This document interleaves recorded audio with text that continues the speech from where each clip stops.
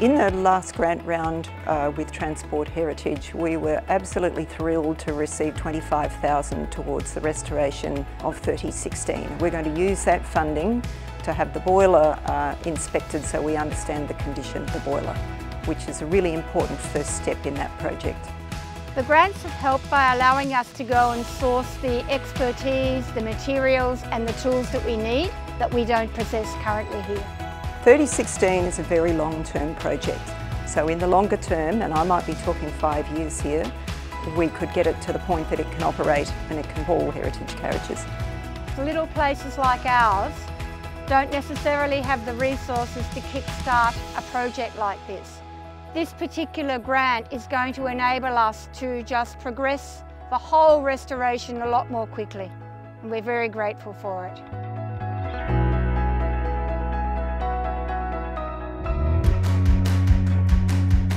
The museum in its archives has a large range of 16mm films that were donated over the years. Unfortunately, over time, because of the chemicals in the film, it progressively begins to deteriorate, and that's how you end up with something called vinegar syndrome, where the film just disintegrates. What this grant allows us to do is to pay for a professional film preservationist to digitize these films so that they can be preserved in a digital format, and it allows people to see examples of the development of not just the Sydney tramways, but of the museum itself. This is the biggest project that I've taken on. It'll probably take about 2 months to complete. The scanner is a sprocketless scanner. It has a laser which detects the perforation, so each time a perforation is detected, the camera grabs that frame and transmits it to the computer, which builds the sequence, which we can make into a video file. One of the really exciting parts about working on a project like this is seeing the reactions of people when you get the film online. It's always a joy seeing comments from people that may have been there, and it just builds really good community engagement. I feel really privileged to be brought onto this project to preserve this slice of time that everyone should be able to enjoy.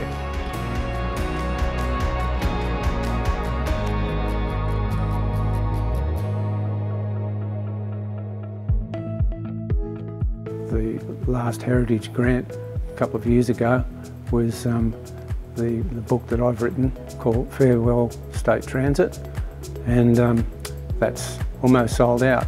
So we thought that the next book, Picture Book, which is what we're working on now, we've played around with digging out photos of the Public Transport Commission era. It's hard to say what the situation would be without the Transport Heritage Grant. It certainly is a help in running these organisations. The grant program benefits a lot of people who have a transport interest. It starts with little kids coming here on that first or third Sunday and seeing a bus that they want to ride in and have some fun and good memories of.